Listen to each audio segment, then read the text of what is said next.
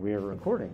All right, so that's not the best screen in the world, but this will also be recorded and posted on the YouTube site. So if you need to come back and revisit it, it's recording my screen, which is much clearer than that up there. So what I've done is I essentially put an R project on the Moodle site for you. So if you go down to this week, you'll see that this is the 17th of February. These are lab materials. If you click on that, you'll see that there's a little icon down here that says Vigilance. So what an R project is it's just a way of organizing stuff within R so that all of your stuff is kind of in a compact package and it's got a file structure associated with it, etc. And I'll show you what that structure looks like here in a few minutes, but the nice thing about it is it enables you to transport R projects from computer to computer without having to worry about changing the root directory structure and all that stuff, which oftentimes gives people problems. So you should be able to just download this. When you download it, you should just be able to open it, and there it is in my downloads. And when you click on it, you'll see that it has reports, data, scripts, etc., etc. Inside the data section, the files are already there. And inside the script section, the Vigilance file is already there. So if you download it, it's now in your downloads folder. I wouldn't leave it in your downloads folder. I would maybe drag it to your animal behavior folder. So I'm going to put it in my animal behavior folder, and I'm just going to, I don't have a folder for lab stuff, so I'm just going to drop it anywhere in there. Now, what we should be able to do, you just go to R and open up R. And when you open up R, it's going to open the last thing that I did, which unfortunately was the Vigilance file. So I'm going to just get rid of everything in R. So what you should be able to do is go up to File, Open Project. And when you go to Open Project, it will allow you to navigate to wherever that project is. And my project is in my animal behavior file. And there it is. And when you open it up, it should open up a new version of R, a new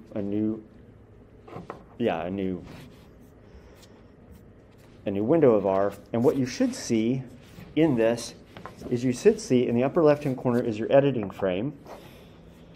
In the lower right-hand corner, it should open up automatically to files, and you should see that the files are all here. The folders are all here. When you click on data, you should see both of those two data files. So I gave you a workbook that had a sheet in it for focal animal sampling and a sheet in it for scan sampling, and I just divided those things up into two separate CSV files. So this is also something new to you, which this is an R Markdown file. What an R Markdown file does is it allows you to do things in R where you can write a bunch of comments without having to comment them out using the hashtag, the pound sign. And the other thing that R Markdown does for you is it enables you to produce a report out of it. And I'll show you how that works at the end. But other than that, the R Markdown file is basically really similar to R. All of you have some experience with R, but maybe not as much experience as other people do. So in the gray areas here, you can see there's a gray section right there. That's what's called a code chunk. A code chunk is just a little chunk of R scripting. And when you run that, you can just put your cursor in there, or you can hit the button here and run it, and it'll just run it. And then there's a bunch of text. So in this case, the first thing that you need to do in R is you need to load packages. And in order to run R Markdown, one of the first things that you need to do is you need to have R Markdown as one of the packages. So are you guys following along and doing this or not? No, I can't get the project open. You can't? Mine doesn't have like the stuff in the top left box. Okay. I also can't get it to download on my computer. It says that it's not in a supported form, and I don't know how to change that. Oh, that's weird. Do you have R on your computer? Okay. Not in a supported form. Like when I try to like just open it or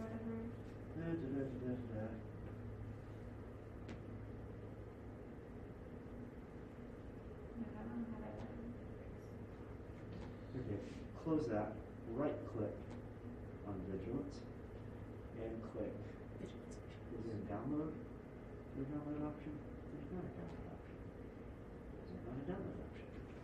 Go to download folder on Google. There you go. Now it's going to be within that folder. You'll have to get it out of that folder that you just downloaded. There you go. So what was your issue, Elizabeth? There's nothing in this box for me to. Cool. And I thought I opened it. Did you open it as a project? Yeah, I went to file. Open project. Close that. And then I should just open it, right? What? Oops, sorry. I didn't mean to click open. I'm sorry. Go back. Okay. I'll show you where you messed up. Just go ahead. Click on Vigilance. Open now. Oh, okay. Yeah, because I tried it like 3 different ways. Go to scripts.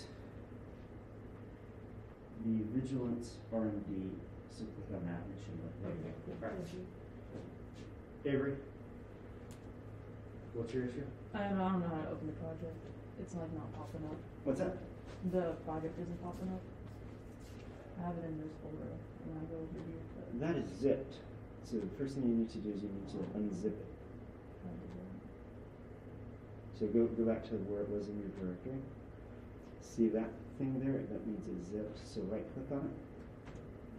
Oh yeah, there it is. So Can you take that out? yep. Well, yeah. Mm-hmm.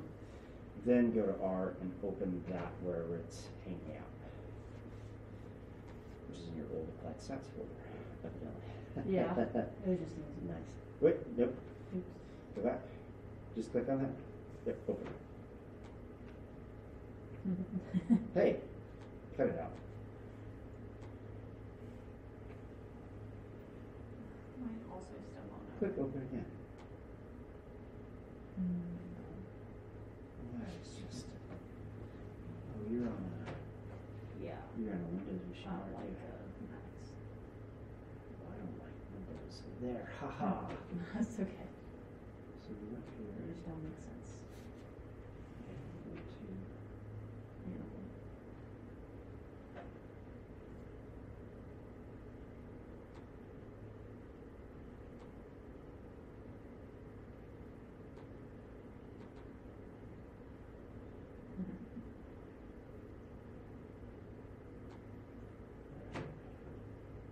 There's also that other folder. I don't know if that matters or not. Where other folder?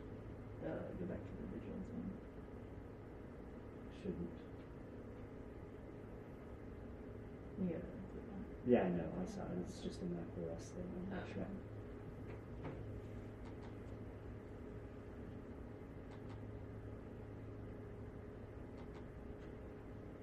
I could open it like that, but then I couldn't see that stuff.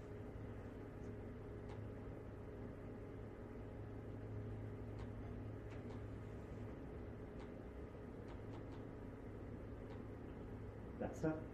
Yeah. Haha. Yeah, you can't. Okay, so it opened it. Because you opened it from within a project, it kept the project structure. Mine's I don't still know what that open. means, but Hey, let me see where it's at.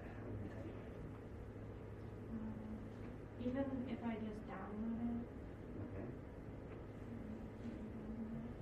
and it goes into my downloads. Okay, how many copies of it do you now have on your A computer? lot. Okay, let's look at it. Right click on the Vigilance folder. Like one I Yeah, just either downloaded. one. Any of those should work. Go to open with.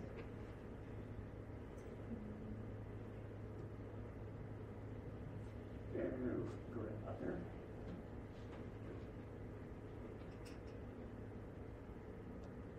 Go to applications.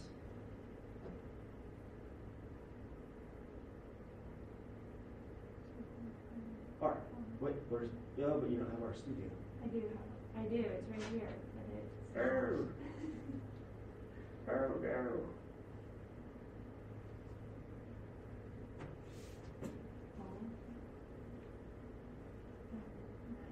Sometimes you have to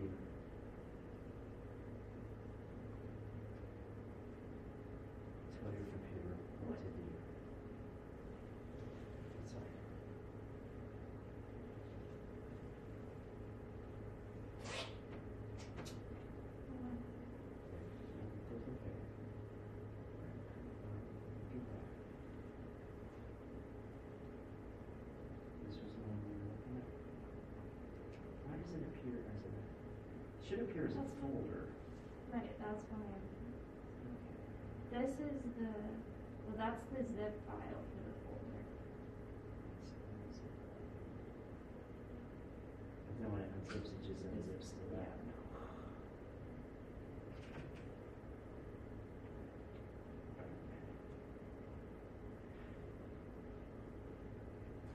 Follow along with us. When we're done, we'll try to figure out what the deal is with you. Let me just give it to flash drive. Okay. Do you have the ability to open the Yeah. flash drive?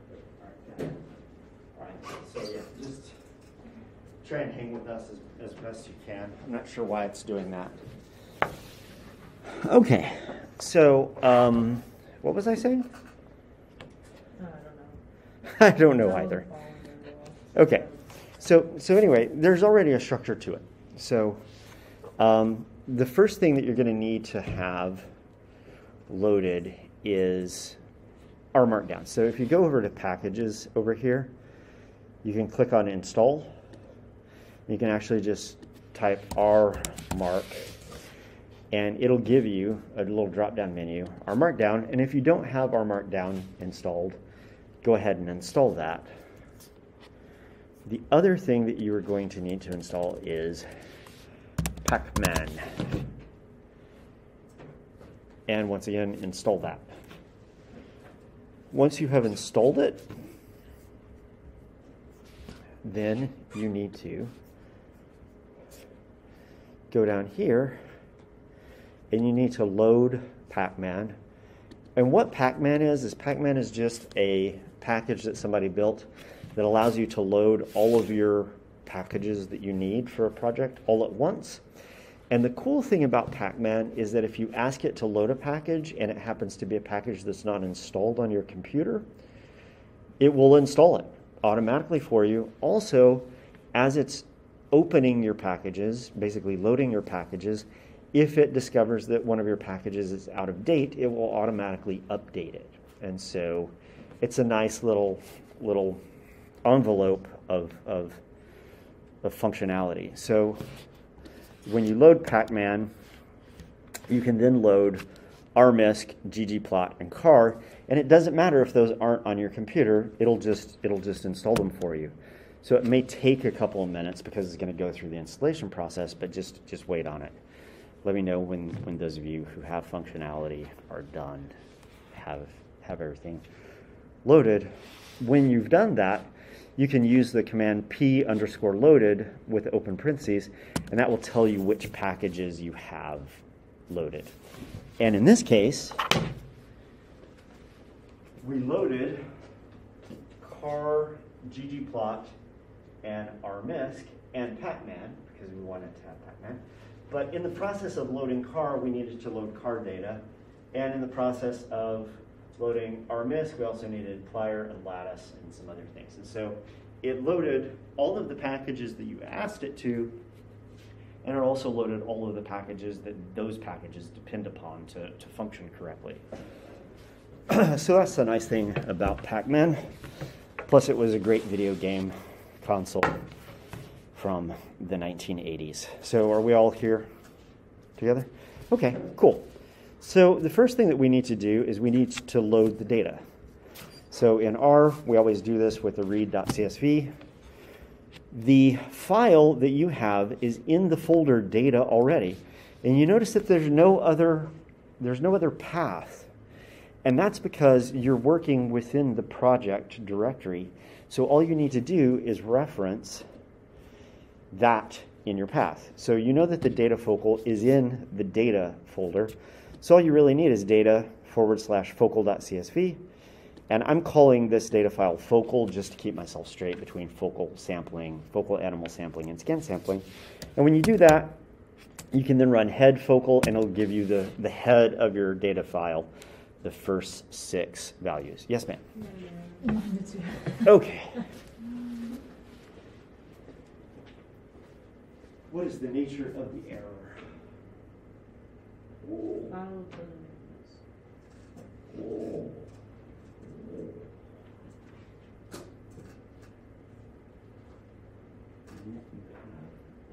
It never opened as a package, didn't it? No, we had to open it as a script. Okay.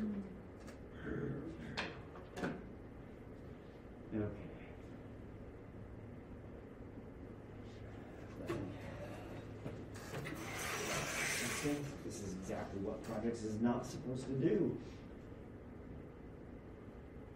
So this is your path.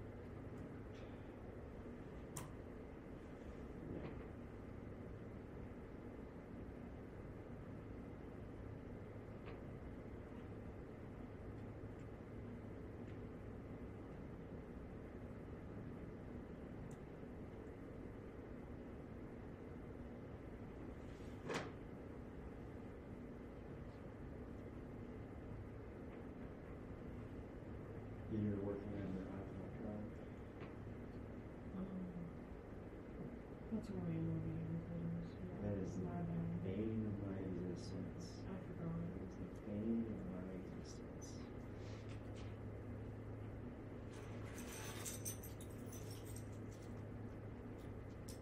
Why do you bane my existence?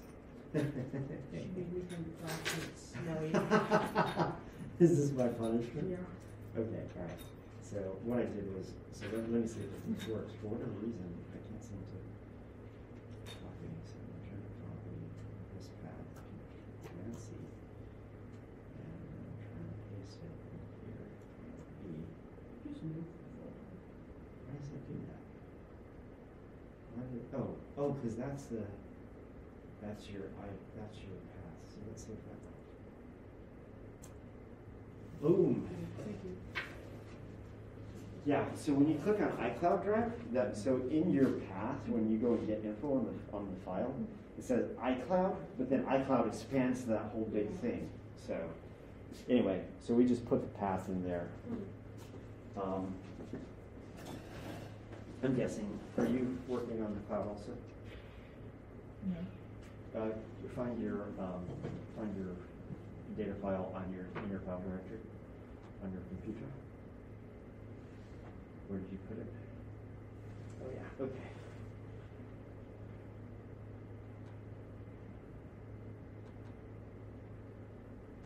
So it's in the data directory. So I'm just gonna get and click. How do you right click on here? Thank you. Properties. I already stopped that shift in my brain. So what you need is this whole thing. Control. Yeah, see, that's the same.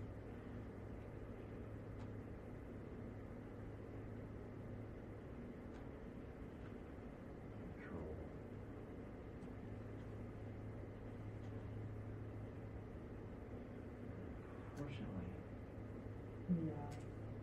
we have to go through and do this. Am I correct? We have to do Mhm. this.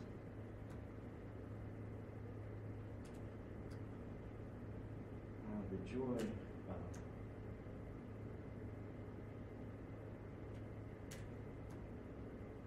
The window. Or something. just in general, like, you know, computers are computers. Oh no, you don't need to have that choice.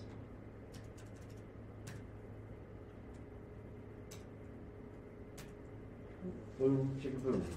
All right. I'm going to say boom, chicka boom off. There you have it. Okay. So what you should see is your data, the first 6 lines of your data. If you want to, you can modify this up here and do tail of focal. And what you should see is the last 6 lines. Since each of you guys were doing 12 individuals, there should be 48 lines of data because there are 4 of you, 12 individuals sampled per student. So you can check both that your data set looks correct, but you can also tell that it's complete. So the next thing that I have in here is getting the structure. str is just a command that tells you what the structure of your data frame is, because you gave me some raw data, and then after I got that raw data, I did some things to it. So let's look at the structure of this file. We have your name, the investigator. They're just in here by last name, so Mason is first, Alexander. Then it goes Sanchez, then it goes Sawyer, then it goes Wilson. The group size, we categorize them as either small, medium, or large. Now, one person small was different than another person small, but you all kind of were shooting for smallish, mediumish, and largish groups. And then we actually have the actual group size.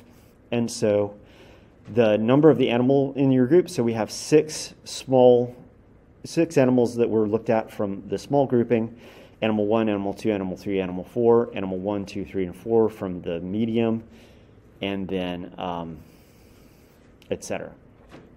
So then we have head up, standing still, head up, walking, head down, feeding, head down, non-feeding, and sleeping. We have the total, in this case, this is the total number of seconds. But then I've added a bunch of columns in the data file that weren't in the data file, because all of you have slightly different timestamps because you went beyond the 5 minutes in some cases because your animal was still behaving. And so what I did was I basically calculated what's the percentage of the total time that you reported. So I calculated what the total time was. So in this case, you went for 5 minutes exactly. Here you went 287, 297, 252 for whatever reason. And so I divided the observed number of seconds in head up, standing still, by the total number of seconds to get a percentage. How much time did you spend in total in head up, standing still? How much in head up, walking, et cetera, et cetera? And so these are all percentages if they have a P behind them.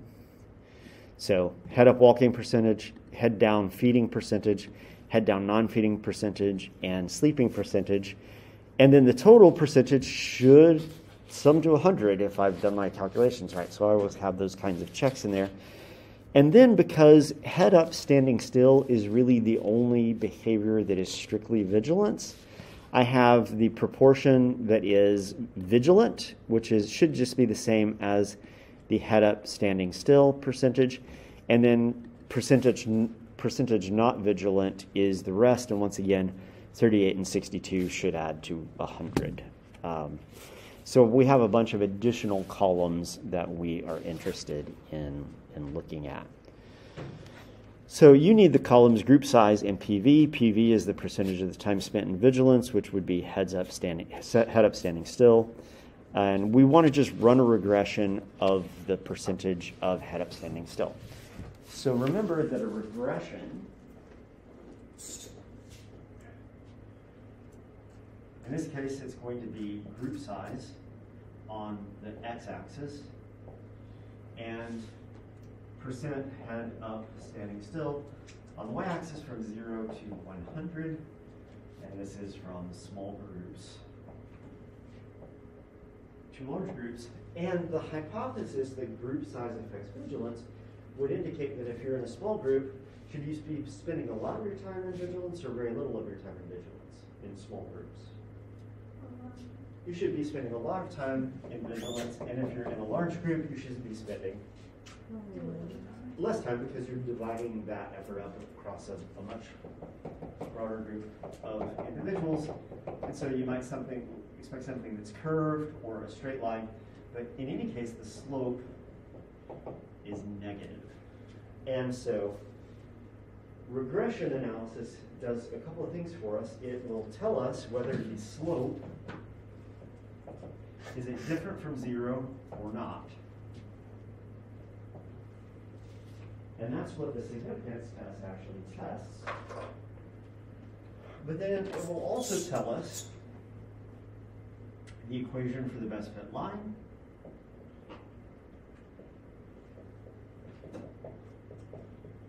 And it will also give us an R-square value, which is kind of how spread out the data are around the line.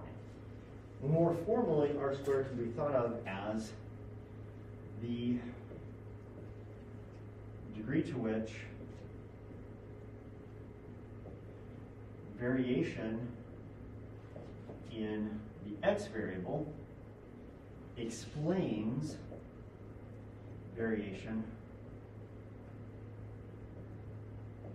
in the y variable.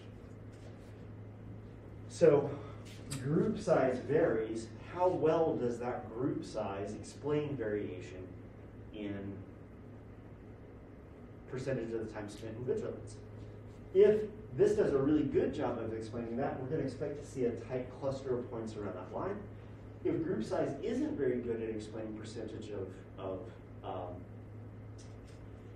time spent in vigilance, then the spread of the points around that line is going to be very wide. So this varies from 0 to 1. 0 meaning that group size doesn't tell you anything about vigilance, and 1 meaning that group size tells you everything there is to know about vigilance.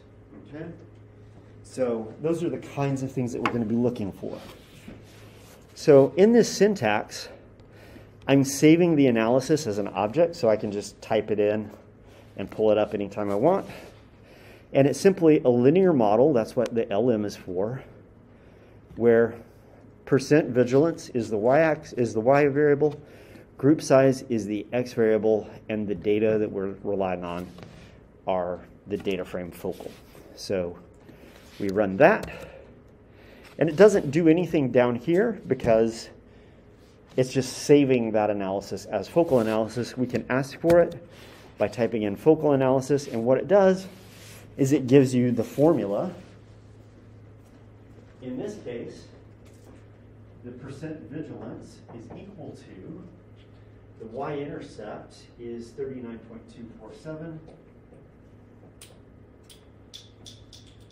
Oh, that's minus the slope, which is 0.008592 times group size. This is the actual equation of the line. And as you can see, this slope value is tiny. What that probably tells you is that this is probably not a significant relationship. Well, we can look at that by getting the summary. So just type summary in front of focal analysis, and it'll give you a little more detail. The thing that you want to know is you want to look at the statistical test. So where it says group size, it gives you the slope. It's the same slope value that we got on the last output. But over on the far right-hand side, it gives you the p-value. So this slope, you're testing to see if the slope is significantly different from a slope of 0. This slope is very, very close to a slope of 0. So chances are it's not different from a slope of 0, and it's not different from a slope of 0 because the p-value is 0.944. Remember that what the p-value is it's your observed type 1 error rate type 1 error in regression is saying that a slope is different from 0 when in actuality it's not. So you could say that the slope of negative 0.008 is different from 0, but you would have a 94% chance of being wrong. So this is about as non-significant a slope as you could possibly imagine. Totally non-significant would be 1, and we're almost there. So what that tells you is these things are not related. It also gives you an R-square value here. The R-square value is 0.0001.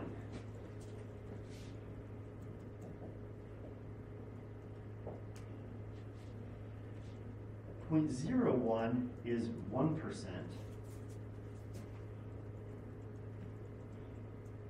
So this is 1,000th of 1%. So does group size tell you much? Does the variation in group size tell you much about the variation in vigilance? No. Variation in X explains about 1,000th of 1% of the variation in vigilance. It doesn't tell you anything. It is really snowing out there. Yeah. Supposed to be like 2. Supposed to be like 2. So that's why it's useful to see the R-square values, because it tells you something. Yeah? Sorry, one more time. What does the R-squared value tell you? It tells you the degree to which variation in the X variable explains variation in the Y variable. In this case, it doesn't explain anything. If you were a field biologist and we were a recruiter and we were doing analysis over beers, we would say it doesn't explain jack shit about vigilance. Like it's just useless as a predictor of vigilance. So I've written down here, this is clearly not significant, and the R-square value is practically 0. Not good. And so what would a relationship that satisfies all of those things look like if you graphed it? It would be a straight line with a big cluster of random points around it. So we're going to make a graph of the data. First thing you want to do is make a graphing block, a formatting block. I always format my graphs the same so that all the graphs in a presentation look the same. So I'll put at the beginning of my script, I'll put a standard format. The other thing about it is that if I ever want to then tweak something, I only have to tweak it once, rerun this, and then that populates through all the other graphs in the script. So that's what I'm doing here. And then this is a plot. This is a little plotting group. You see that I called this formatting block TH for theme. And rather than typing all of this in here every time I make a graph, I just put TH in there and it just saves me a bunch of typing and all of the keystroke errors that I have when I type. So what this plot does is it basically is saying, I want to make a plot. I want to use the data that are in focal. I want the X variable to be group size. I want the Y variable to be PV. I want to plot a linear model through the cluster of points. That's what geom_smooth is. I want you to show me the actual data points, but I want you to make them circular. That's what shape 21 is. And shape 21 also gives you an edge color and a fill color. I want you to make the dots size 3, and I want the edge to be a certain thickness. So these are just formatting issues. I want you to put a Y label on the graph, which is time and vigilance as a percentage, and I want you to put an X label on the figure, and I want you to use these formatting instructions from up above. And when you do that, you get this. This is exactly what you should expect out of a regression that you run that is not significant at a really high level of not significant, where X doesn't tell you anything about why. You get a shotgun blast of points, and that slope is flat. It is not different from a slope of 0, which we kind of already suspected anyway. Okay, so in this case, according to your data, there's no relationship between vigilance and group size. So we can think about some of the reasons that this might be. Your data are very variable. Not only that, your maximum group size is 125. And in the 125, we have 2 points that are down here around 25%, but then we have 2 points up here that are 63 and 75%. That's pulling that end of that graph upwards, and so maybe one of the things that we need are either larger group sizes, maybe the scale of group size that we needed to be sampling across is actually wider than the scale of sampling that we actually looked at.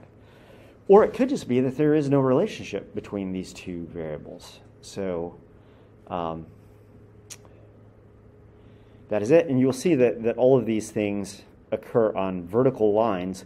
These are all vertical lines. Each vertical line has 4 observations in it because each person had different group sizes and each person looked at 4 individuals. So that is what the focal sampling showed. I have seen other data from other people who have done this lab as part of their project, and they have seen this downward trend in slope. Oftentimes it is curvilinear, and so it doesn't go down in a straight line. It goes down rather steeply and then kind of flattens out.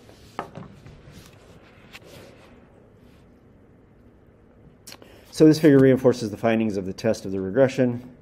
So we can now proceed to the scan sampling data.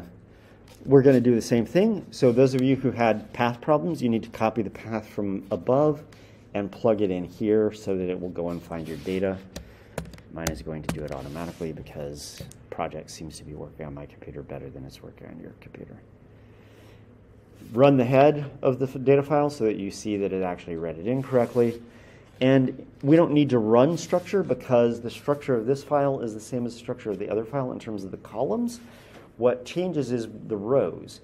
In this case, each of you only have 3 rows, so we only have 12 data points because you have one aggregate measure for small group size, medium group size, and large group size. So as you can see, Mason has small, medium, large. He only has 1 of each. His sizes were 6, 20, and 80. Avery's were 6, 23, and 52, et cetera, et cetera. So, yeah. I copied the path, but it's not repeating again. Did you just copy it from up above? Yeah, and then I would fix it because it. Oh, never mind. I see the error. What's the My error? bad. It's right here. You still have focal in there. Yeah. I didn't put no copy. There we go. Sorry. Boom. All right, check and make sure it did it. Yeah. Okay, good. All right, so now we're just going to do the same thing we did before. We're going to run a regression. We're going to look at the output, and then we're going to make a graph of it. So this is the regression. It's the same that we had before, except that I changed the name of it. So this is now scan analysis. And instead of the data file is focal, now the data file is scan. So once you've done something in R, it's easy to do that same thing again. You just change the variables. So run that. You get the result. In this case, the slope is slightly stronger. It's negative 0.1 instead of negative 0.008. So it's a stronger relationship, but let's test its significance. And what we find is that it's still not significant because now the p-value is 0.429. And the R-squared value is higher, but it's still pretty darn close to 0. A group size doesn't tell you anything. Now, in this case, the Y variable is the frequency of vigilant behaviors, not the time spent in vigilance, but the frequency of those behaviors, because you just counted up the number of times you saw individuals head up standing still. And so the R-square value is close to 0. The p-value is not smaller than 0.05, so it's not a slope that is significantly different from 0. And so once again, what should we expect to see out of this when we go to graph it?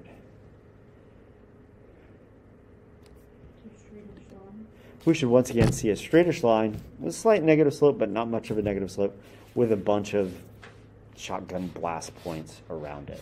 So same thing, we just change the data frame that we're using.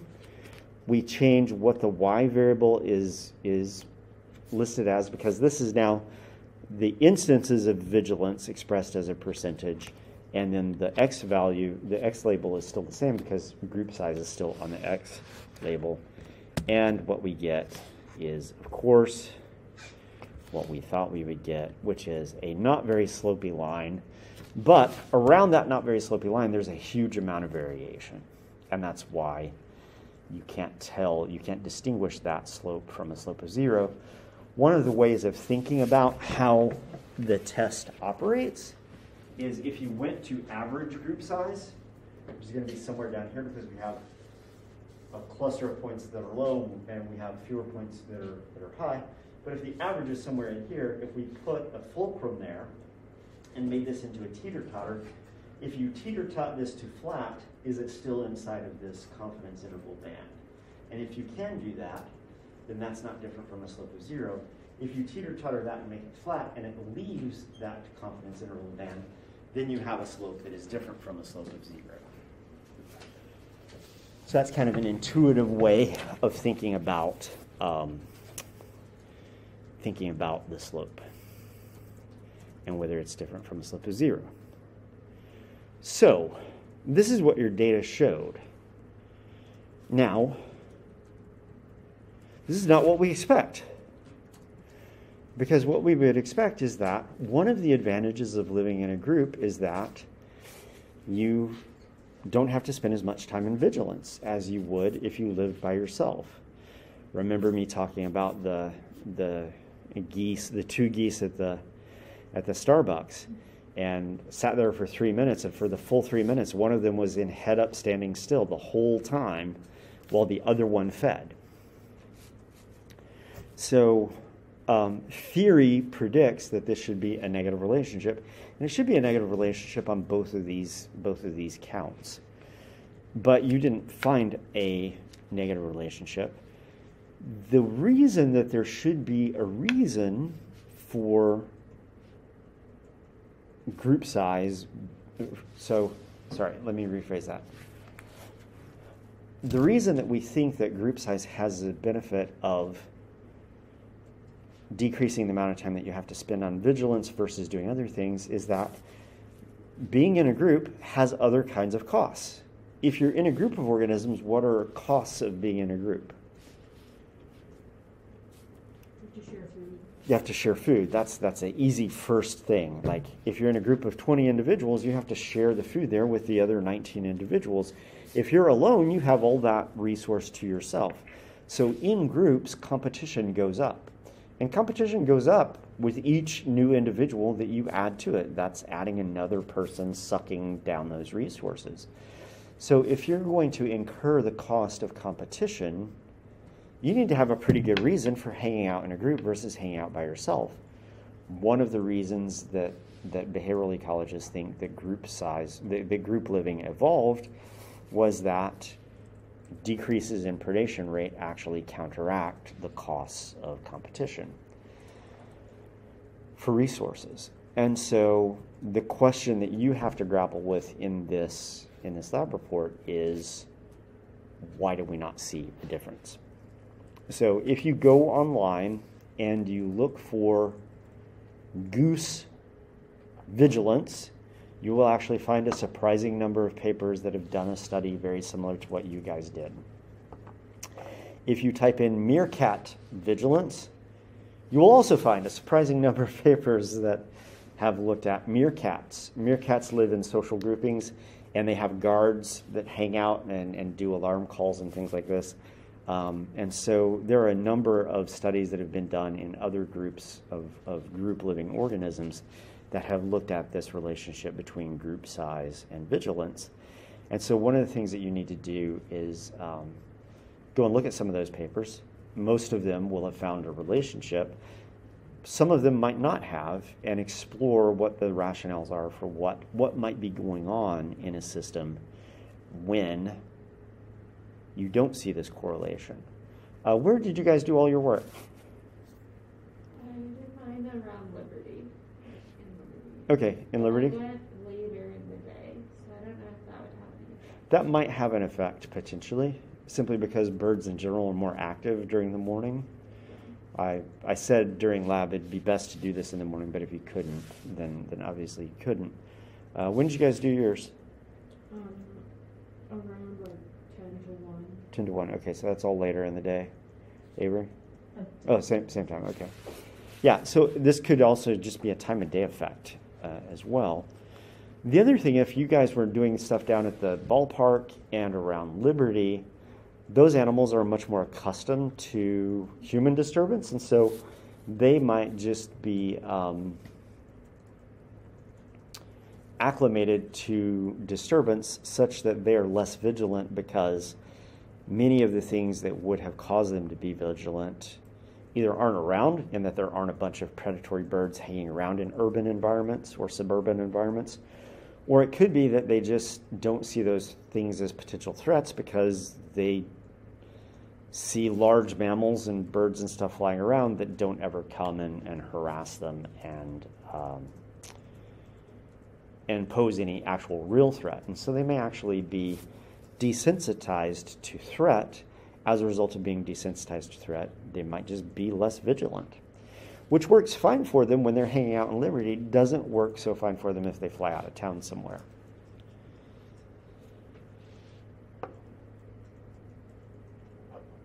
So I will put together some expectations for the paper. The expectations are a little different because of the way the data turned out, and because I'm going to ask you to go and read some more papers than I would maybe ask you to read as a result of the data turning out the way they did.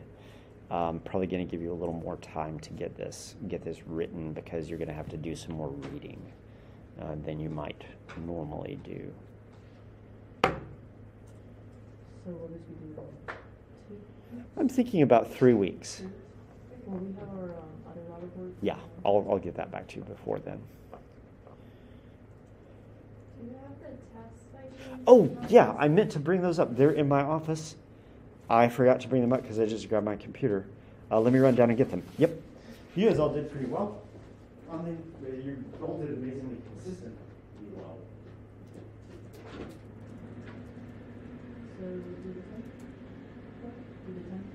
Before I do that and get us distracted, do you have any other questions about this? 3, and are we confirmed on the 3 weeks thing?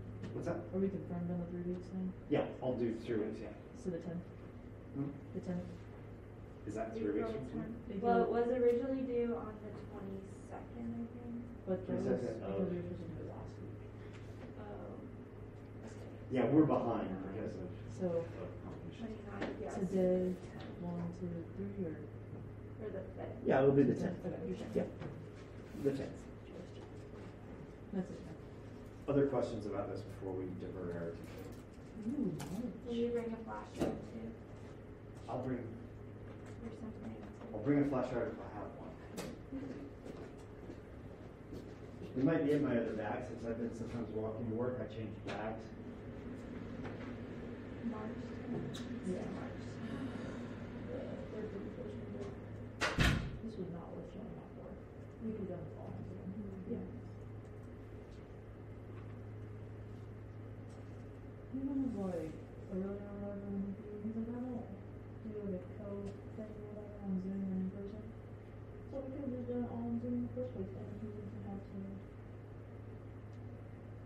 I don't know. That's the day after our test as of right now. He's gonna push our test back to after. No. Wait, they what? Right now, our next test is on the 9th.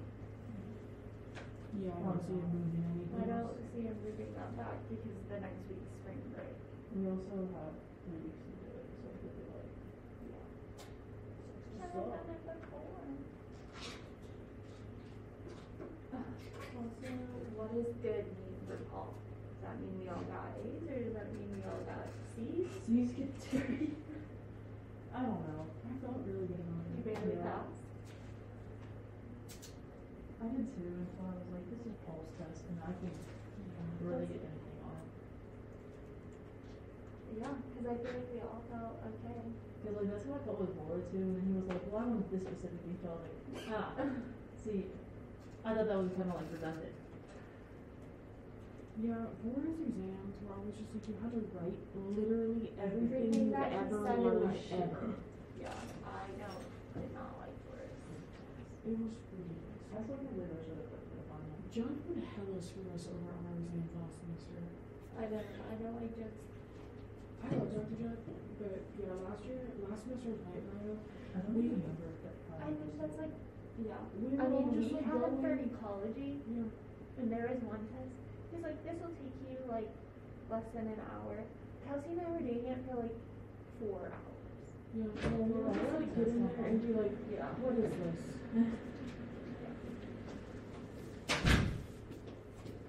All right. You guys are very tight together, grade-wise, as a class, which doesn't surprise me. I give you what? No, I don't think so. What? I said we're all smart. Well, yeah, sure. So I gave you a pretest at the beginning of the semester. You guys were also all very tight, clustered together in the pretest. 3 48s and a 46 in terms of percentage. And I realize you're thinking, man, I only did like that on the pretest. But the pretest tested you over some things we cover in this class that you've seen in other classes, which is why you did so well on the pretest. But then a bunch of other stuff that you've never seen before.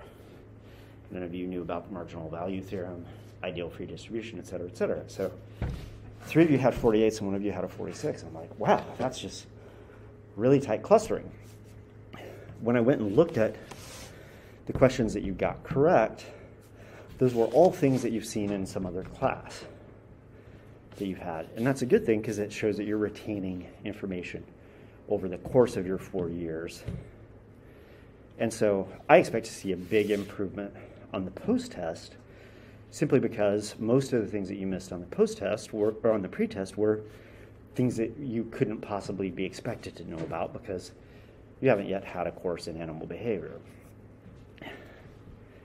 In our department meeting yesterday, we were talking about the utility of pre-tests and post-tests in assessing not only learning gains within a class, but also in terms of assessing kind of progress made across the 4 years.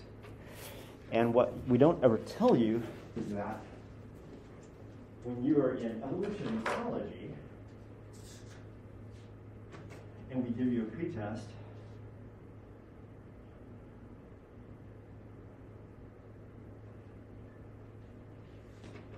the class is somewhere around here on average.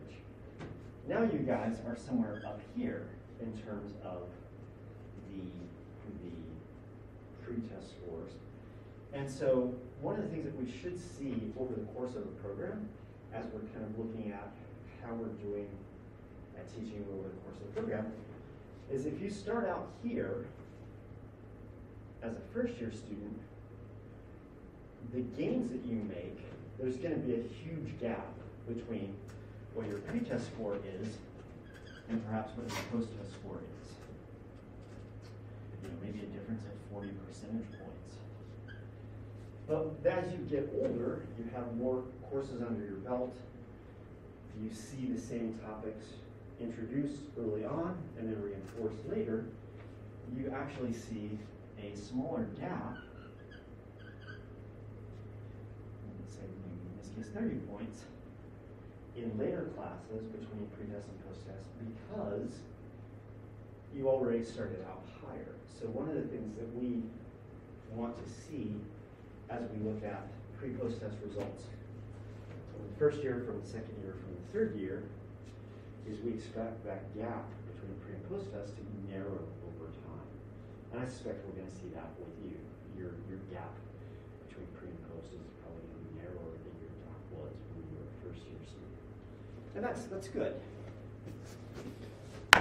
That said, you guys are all knocking on the B door, everybody in class, and you're all fairly tightly clustered, just like you were on the pre-test. So I sincerely expect on the next test, you guys will probably all be knocking on the A door because you've been through one of this style of test. And I fully expect this is going to be one of those semesters when I should be able to just fill in A's for the class at the end of the semester because that's what you will have earned. And I'm perfectly fine with that. I do not grade on a curve when grades are low, and I do not grade on a curve when grades are high. You prove what you know by taking tests. You prove what you know and can do by writing lab reports, et cetera, et cetera. If you prove that you've mastered the material in the class, you get an A. So I know you guys, I know what you're capable of.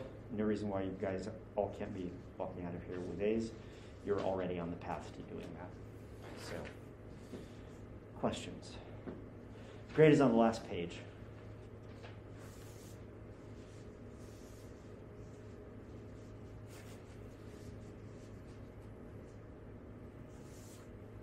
All right, if there are no questions, then we're done.